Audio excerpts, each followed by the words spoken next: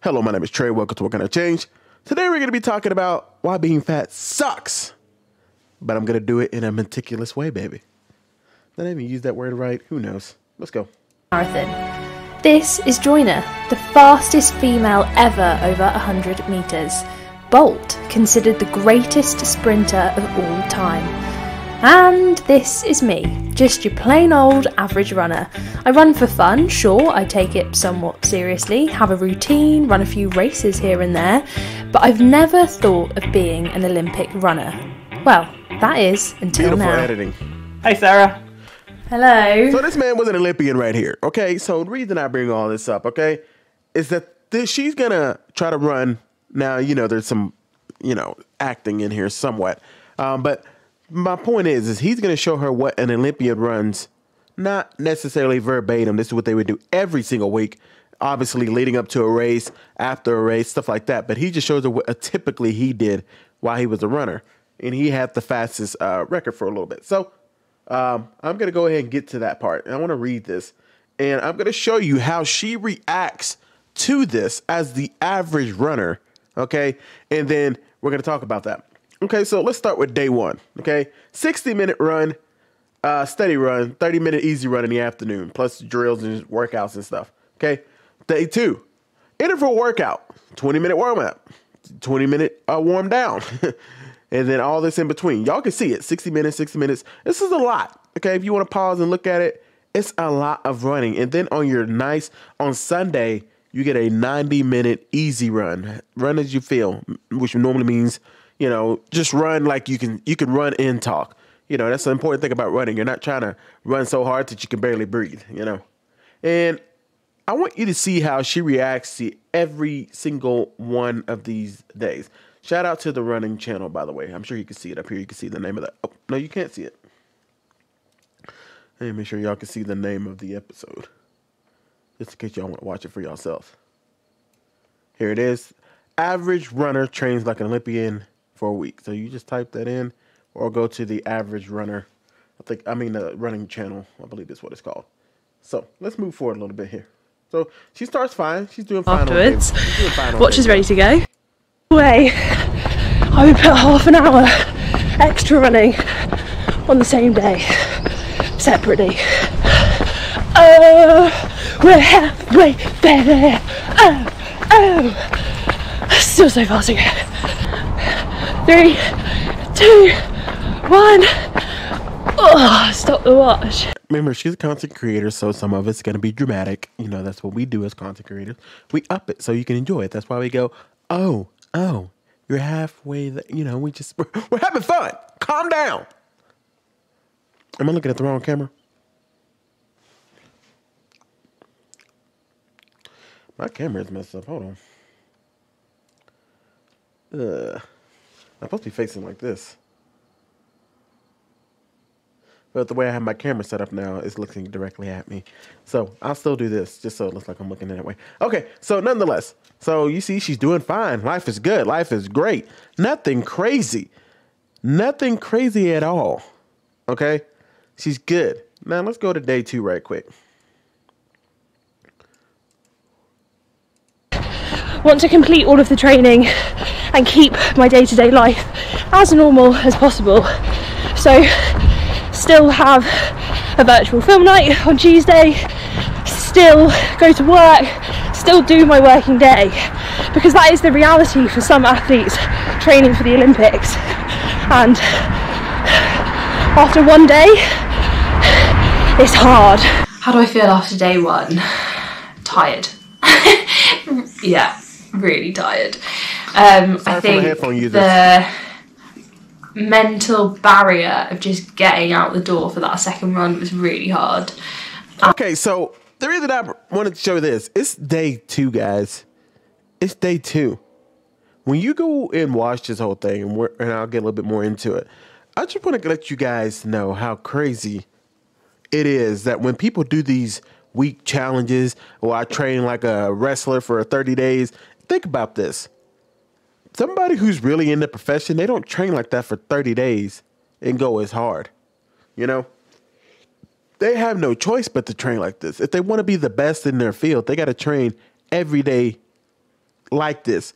The man who made up this thing trained like this every day for 10 years doing his being an Olympian. Because, you know, to be an Olympian, you not only have to just try to make the Olympic trials and get to the Olympics, you have to do tons and tons of races before that. That's why when you tend to see these track stars or anybody who's an Olympian or anybody who's really a professional athlete, they have hundreds of trophies.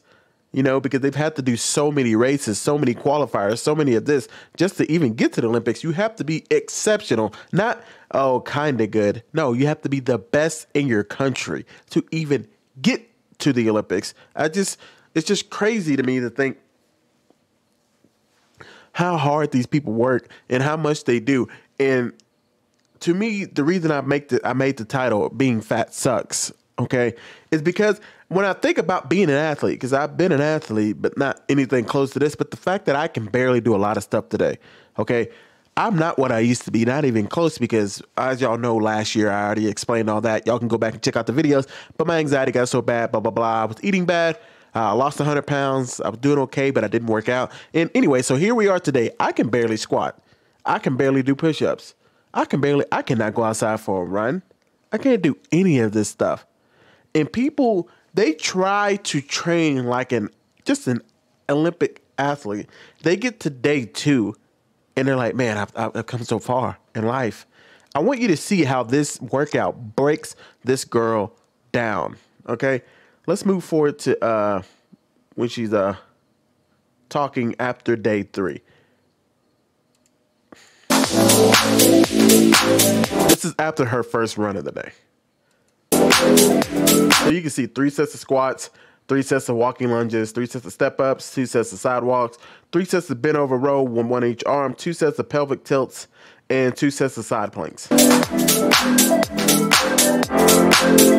to her reaction. This is only day 3.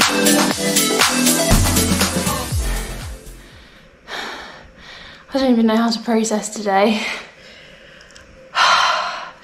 It's felt like 2 weeks have passed since my alarm went off this morning. I hurt everywhere. I didn't enjoy a lot of the running. I didn't enjoy that. Oh, but you know what? I got through it. And that's all that matters. I was just thinking as I was packing up about how this is the reality for some athletes who are training for the Olympics. Like, you're not going to have every day completely clear to be able to train.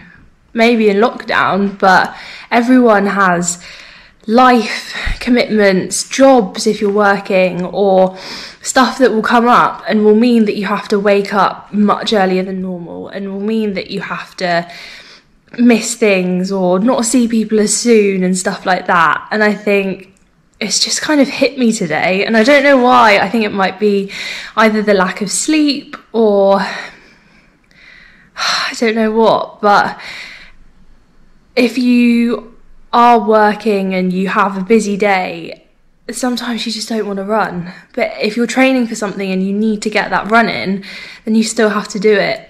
And to be honest, right now, and when I finished work, all I wanted to do was just go and hug my puppy and relax and not have to run. And it's just hard. I don't even know why I'm crying. I think I'm so tired. I'm sorry it's so loud, guys, but I do that just for people who don't have headphones. So if they're listening to this on the speaker or TV, they can hear it. And hungry, and I don't think I can do it. And like I said, some of it is acting. I mean, the chances of her getting the text messages right in the middle of her talking. But now, the reason I wanted to show her breaking down like I did, because she's on day 3, guys. I know when you watch these week challenges, as I did this for a week, it seems like years have gone by. She's been doing this for months, and she's actually going to go do a competition. It's been 3 days. Imagine that, from Monday to Wednesday, guys, or Monday to Thursday, however you want to count your 3 days. But imagine, it's Monday. You've done the workout Monday, you've done the workout Tuesday, you're on Wednesday and you're already breaking down crying. It's so hard. Imagine being an actual athlete and doing this. And here's something I wanted to push in. I didn't want to make a full-fledged out video on this, so I want to put my perspective on something I was watching the other day. So I was watching a live stream with Destiny, Turkey Tom, Merc Off the Perk, Abba, Supreme, Kelly, and Justin, I believe. So this is, Destiny likes to do these live streams where he lets people call in, and other big YouTubers or other big streamers. So anyway, the conversation came down to if being a live streamer is hard and being a content creator, is it hard, right? It ended up coming down to being a live streamer is actually pretty easy once you built the foundation. And I think, XQC was in that conversation too. XQC makes a good point when he says, oh yeah, being a live streamer is hard getting there. Once you've done everything and you built the entire building and you've done all the stuff that you need to put in place, you got the foundation. Yeah, that part's hard, is building the building. But eventually, once all you have to do is press a button and then the machine runs. That's the easy part. Getting there is the hard part. Pressing the buttons is hard, right? Same thing, but it's different for content creators in some degree, because Destiny makes a good point. What if you work on an animation for 5 hours, right? And it takes you 5 hours to even make the animation. You upload it and it gets 100 views. That is much different than a live streamer who's already built everything and has to just press the button, and you've already got the audience to do all that. And another person was arguing that, no, it's still hard, though. It's still hard to be a live streamer because you can get doxxed and all this stuff. But in my opinion, that can happen to anybody. Anybody can get doxxed as a content creator, period. I don't think being a live streamer, once you built the foundation, is hard. Once you getting there is going to be the tough part because you don't have any audience. It sucks. So what did that bring me to? Being an athlete. Some of these people, and I know a lot of creators probably don't think this way, but there's some people who really think they can say that live streaming or being a content creator, like this kind of content creator like me, not necessarily a athlete content creator. I'm talking about a content creator like a pundit, somebody who just talks about subjects. Some people will say that's just as hard as being an athlete. And I'm like, are you crazy? Once you've got the foundation going and you got the audience, you're good. But as an Olympian, you're always fighting every single day to make sure you make the Olympics, or you make sure you make the trials, because that's everything you are. That's all the money you're going to have.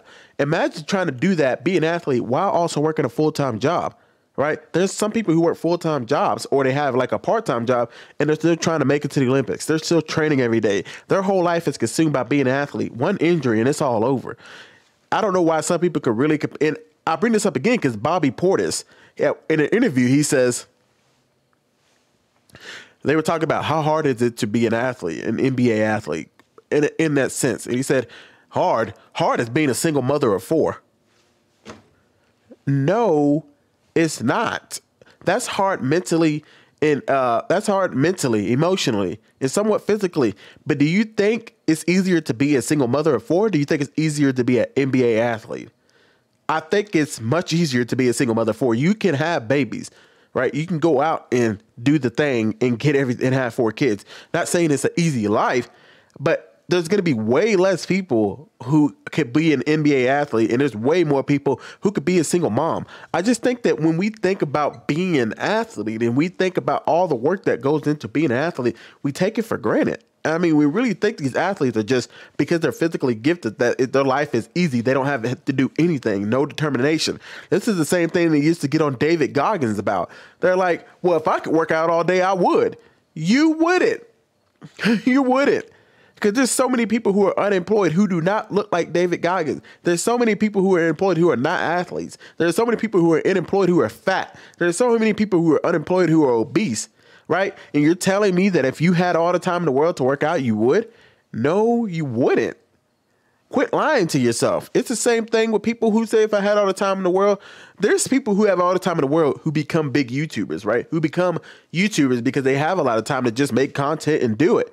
right? But there's very few people who have all the time in the world and decide they're going to go work out. They decide they're going to dedicate themselves to a 5K race. They're going to dedicate themselves to go do a 10K, a 15K, run a marathon. There's very few people who be like, you know what, I'm going to train hard. I'm going to go do this 3-on-3 basketball competition tournament. No, a lot of people won't do that. And so I don't understand why we always take these athletes and everything and make their lives seem so easy because we think if we had the time, we could do it. It's the same thing you hear with some people who are like, people who talk about bodybuilding and how unhealthy it can be for the guys who actually compete, right? Yeah, leading up to the competition, yeah, you get pretty unhealthy, but people who talk about it like as if they could do it, like, oh, I would never push my body to that limit. You couldn't. You don't have the discipline to do it. You don't have to worry about being a bodybuilder. You don't even have to worry about criticizing them because you couldn't even get close to doing what they're doing. You cannot get your body even close to that because you know how we know that? You don't do it now. A lot of bodybuilders have jobs, right? And even your natural bodybuilders obviously have jobs and they're just working out when they get the chance. You don't do that. When you get the chance to get off your 9 to 5, you play a video game. And even let's go to video games. People who think they can be in esports. No, you could not. You say that if I had all the time in the world, I could do that too. No, you couldn't. Where the heck do you think all this time in the world is coming? If you had 14 hours to yourself all day, would you actually sit down and dedicate yourself to learning strategies, learning how to play a video game, getting beat, losing constantly, making no money, and just surviving? No, you can't do that. This concept of everybody thinking that they have time, they could do anything and they want in this world. No, you could not. A lot of people don't do it. I'm telling you, even in my life, me personally, I've had plenty of time. There was time in my life where I had 3 months to do whatever I wanted to do, right? This is before I was really dedicating to YouTube. Because at one point I did dedicate like 6 months to YouTube, just fully. Well, not 6, it was like 4 months. Nonetheless. There was a time in my life where I could have sat down and dedicate myself fully to working out. I gave myself 3 months. I paid my rent 3 months ahead of time.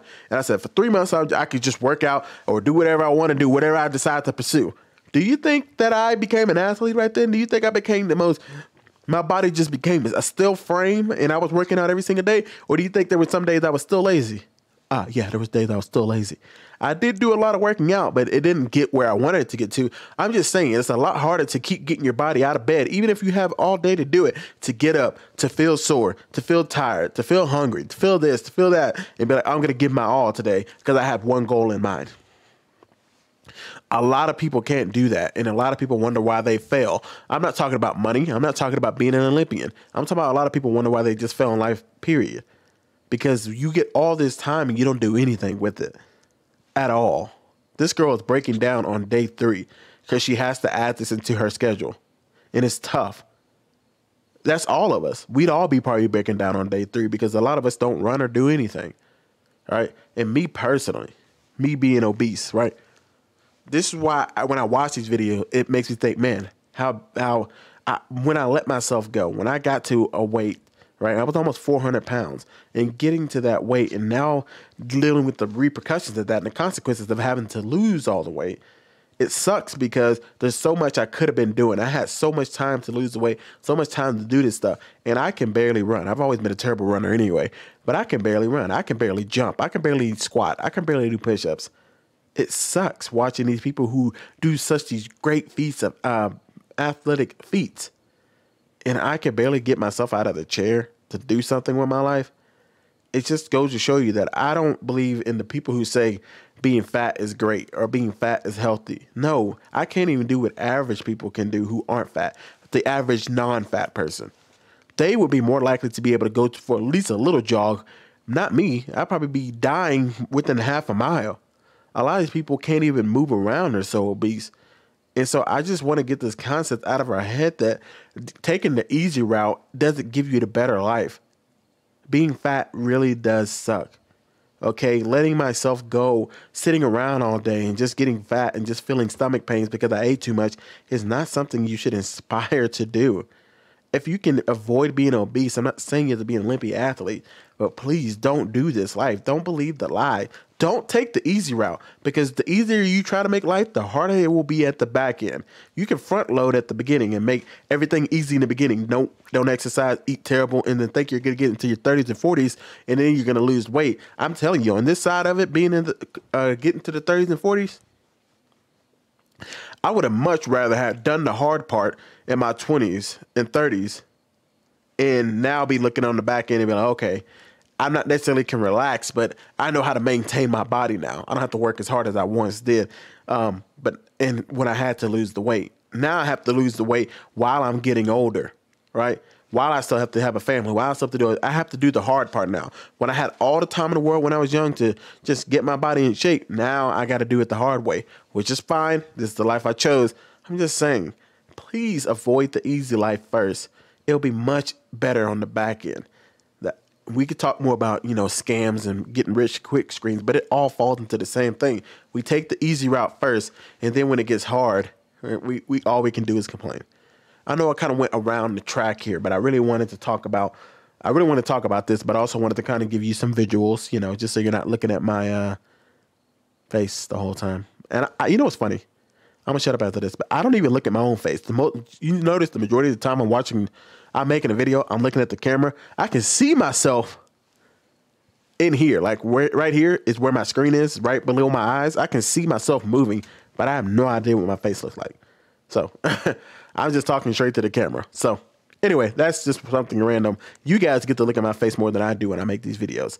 But anyway, I'm gone. Let me know what you think about being an Olympian. Do you think if you had all the time in the world, you would train like this? Or would you be a better YouTuber? Would you be a better person? Would you be able to fly? Let me know. Goodbye.